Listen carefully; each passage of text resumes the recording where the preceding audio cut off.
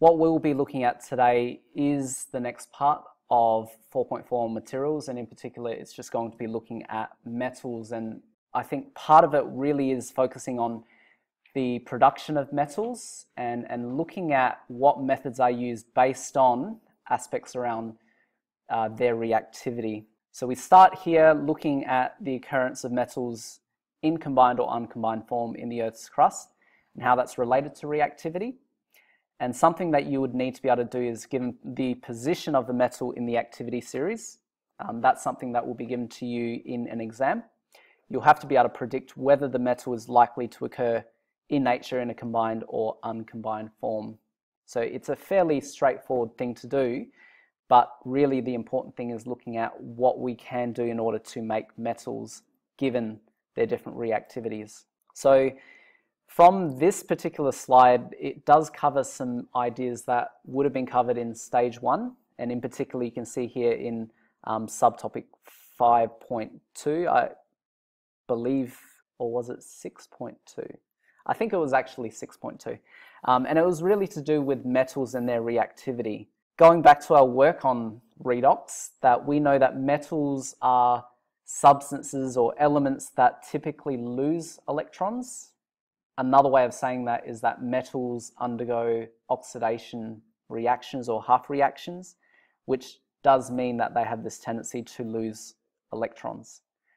And so basically, the more reactive we say a metal is, the greater their tendency of being able to oxidize or to lose electrons as a means of becoming stable. If it is undergoing oxidation, it means it is causing something else to become reduced, that is to gain electrons. So we could talk about a metal's ability to act as a reducing agent. This particular slide is looking just at this combined uncombined idea, that we know that certain metals typically can only be found combined in nature. So sodium, aluminium, iron, zinc, you've got some different forms of those different elements in a compound form, also referred to as a combined form. A lot of these, for example, might be found in ores, which we then have to mine, we have to process, and then we have to find a way to actually form the metal from those compound forms. Whereas we know that there are metals that are much less reactive or active, like gold, platinum, silver. And in these cases, there is a good chance that you could actually, find some perhaps in the ground and actually be able to find pure samples of it. So coming back to this idea of reactivity, I'm hoping that you all remember seeing what we call a metal reactivity series in some form, but it essentially just lists the metals in order of their increasing, or I should say decreasing reactivity actually. Because at the top of your series, you've got the most reactive metals, and then that just follows on down the bottom to where you have the least reactive metals. It doesn't include every single metal that we're aware of, but it typically includes any metals of relevance to us and metals that we are typically going to actually find, especially in the Earth's crust. This is something resembling a metal reactivity series, but it does include some additional information. The important thing is just being able to see the metals from being most reactive up the top or most active, going down to the bottom to your least active. This can vary a little bit depending on what source that you have as well. But I've just added here that you have your most active followed by your least active down the bottom here. And something else just to kind of keep an eye out for is hydrogen. Knowing it obviously isn't a metal, but we typically look at putting it in as a comparison. It's used in this case to be able to see how its ability to, I guess, undergo oxidation and its reactivity can differ compared to the metals. And another one that we might commonly see would be carbon, and what I'll actually have put in is water, and that will become quite apparent as to why I put in water. But just to sum up what we've actually seen previously, we do find quite a lot of these metals that will typically be found combined in nature. typically your silver, mercury, and so on, you should be able to find as just free elements in nature. Okay, so we'll just move on to the next understanding then. And this is looking at the process of being able to reduce metals. So we have the method used in the reduction stage in the production of a metal is related to its reactivity, as well as the availability of energy. And so knowing that you do have a metal activity series given to you in exams and tests, you would have to be able to predict and explain what the likely method of reduction is for those metal compounds. And that can include a number of different processes. We're actually going to focus on electrolysis, just in general. I'll go through some more specifics and some more specific examples of metal production processes in the next video, as well as also looking at just simply using reducing agents like carbon as a way of reducing metals. As a little bit of a reminder, so again, just from last year, we learnt this acronym which helps us understand about the different halves of redox, knowing that we have oxidation and reduction. If we're talking about metal production, this is what we're really focusing on, is the ability for metals in a combined form to gain electrons and turn from possibly ions into metal elements. But for that to happen, you would need something to undergo oxidation, that is, to lose its electrons to the metal in its combined form. So to just summarize some of that information, we know metals in combined form will consist of metal ions. Those ions can gain electrons and form metals in their elemental form. So how this actually is done in the industry depends on, obviously, its reactivity, but it also depends on what the energy demands are needed for these different processes. And I guess a bottom line is that you want to try and expend or use only as much energy as you need to in order to produce that metal. So from here, I've just added another point. So you can see in blue here, I've just put this decreasing ease of reduction, which is kind of the opposite of this statement here, where it's talking about their increasing ease of oxidation. So going from the bottom to the top, lithium is the most likely it's going to be able to undergo oxidation the most readily in this set of metals. But if we also look at that same trend, it means that the ability to reduce the ions in a compound form will be, I guess, much more difficult. Down the bottom here, if we were to have, say, gold in a compound form, it would be very, very easy to actually allow for reduction of it in order to form gold metal. So from there, we can actually break this down into some of the key ways we undergo reduction for metals. And so if we look at our most reactive metals, what we find is that we carry out a process called electrolysis of a melt. It's a liquid version of an ionic compound, essentially. So these being in a compound form, we would need to heat them to a point where they do become melted and then carry out electrolysis of that. You can imagine that could take large amounts of energy, and we'll talk more about that later. If we get to your less reactive zinc down here, then we can actually carry out electrolysis in aqueous solution. You can see I've popped in water in this series, even though it's not a metal, it's not even an element. And that's because water actually has an ability to undergo redox reactions as well. So water, we know, actually can undergo reduction itself, and anything essentially above water won't be reduced if water is present, because water will be more readily reduced. From that point, we can actually look at reduction using less energy intensive processes. So that could mean using substances like carbon or carbon monoxide.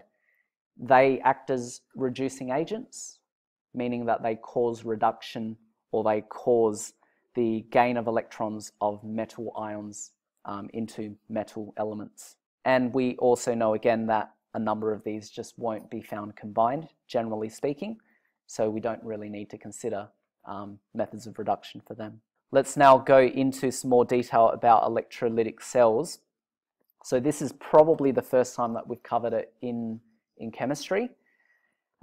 We know that electrolytic cells are used to produce required substances, and that could be not just metals but other things. What we need to be able to do is identify the anode and cathode, like with a galvanic cell, as well as their charges, and also the direction of ion and electron flow, given enough information.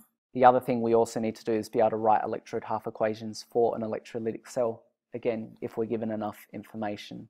What is electrolysis? So we could define it as a process of using electrical energy or an electrical current to cause a redox reaction that typically doesn't occur spontaneously.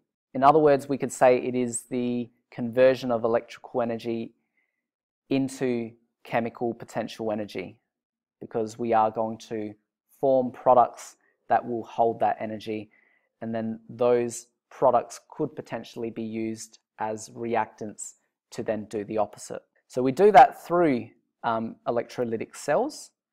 In terms of applications, obviously we will look at active metal production.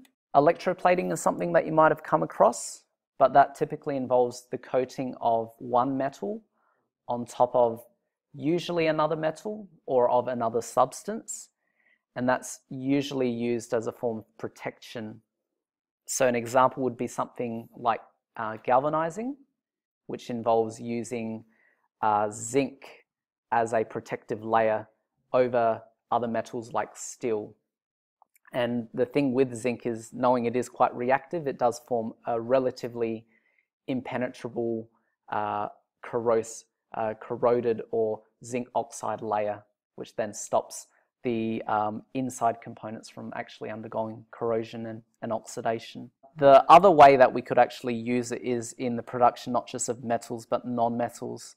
So we could think, for example, hydrogen for possibly hydrogen fuel cells and their production. It could be in terms of the Haber process, although there are other processes for that. Chlorine for water treatment, water disinfection. So you can see that there are other applications behind electrolysis. So this diagram I'm going to use just to help summarize how electrolysis takes place. And I just want you guys to try and follow along as best as you can. Chances are you got a diagram that would have been quite similar to this. So what I'll do is I'll break down each of the parts and we'll talk about what they're responsible for and what actually happens electrolytic cell. I'm going to start up the top here. This is different to a galvanic cell that uses redox reactions to generate an electrical current. In the case of an electrolytic cell, we need to put in energy in the form of electrical energy. So up the top here, we have some type of power supply that is going to act like a pump and allow for electrons to be pushed through an external circuit. So let's start from here then. We've got our power supply. This is going to push electrons, and this shorter end is what we refer to as the negative terminal. So the negative terminal is where we get our initial flow of electrons. It flows down to this electrode here. This is what we call the cathode, because what we're going to get is the process of reduction occurring. We also give it a negative charge, knowing that we have deposited electrons and negative charge onto this electrode. What we'll then follow on to look at is what's happening in this liquid component, what we call our electrolyte. And so what you can imagine is that we have metal ions that can freely move, so that they're mobile. They're going to be drawn to or be attracted to this source of negative charge. So positively charged ions or cations, in our case metal ions, are going to be drawn towards the cathode, cations to the cathode, and then they will gain those electrons and undergo reduction. So the cathode is where we actually get the metals being produced. If we have reduction occurring, obviously we need oxidation occurring as well, because to get I guess, a closed circuit, we don't just need electrons flowing from the power supply to one electrode. We need that electron flow to also come back in a full loop for it to be a closed circuit. So what we can then get on this other electrode are negatively charged ions, or anions, flowing to this electrode called the anode. So again, anions to the anode, and they're going to be stripped of their electrons. In other words, they're going to undergo oxidation, and that oxidation process, which removes those electrons, will then help complete that circuit. We will associate a positive charge to the anode, because this is where we are getting that removal of electrons back to close our circuit. If we just think of, in the simplest case, an ionic compound made up of positive metal ions and negative non-metal ions, then we've got our positively charged metal ions undergoing reduction at the cathode, but our negatively charged non-metal ions then undergoing oxidation at the anode. And so what that will then do is separate these metals from their combined form and help produce those metals in an elemental form, as well as the non-metals. As the last thing, we're just going to try and summarize this using an acronym, and I used a similar one for galvanic cells, but what you can see is that there is actually a difference in the charge of our different electrodes. So what do these actually stand for? So we have C and R standing for the cathode, which is negatively charged, but we know that the cathode is always going to be the site of reduction, so that does not change. The APO would stand for the anode, which is positively charged, given that we're removing electrons at that point, and it's always the site of oxidation taking place. So my suggestion to you is that if you perhaps have some difficulty remembering this, that you jot it down perhaps on some scribble paper in a test or an exam to help remind you of some of these different features, so that if you are asked questions about, identifying charge or identifying your anode or cathode, or being able to specify what reaction is happening, then this can be your go-to just to help you out. And the last thing that I just included is what's happening to the ions in that electrolyte. So being able to associate the anions migrating to the anode, where we get oxidation, and then cations to the cathode, where we get reduction happening. When I did use a similar thing with galvanic cells, it was actually about the ions in the salt bridge and how they migrate to help complete the circuit and to kind of prevent that buildup of charge. Okay, so that pretty much concludes this first part of our work on metals, and then obviously you guys will have a watch of the next one.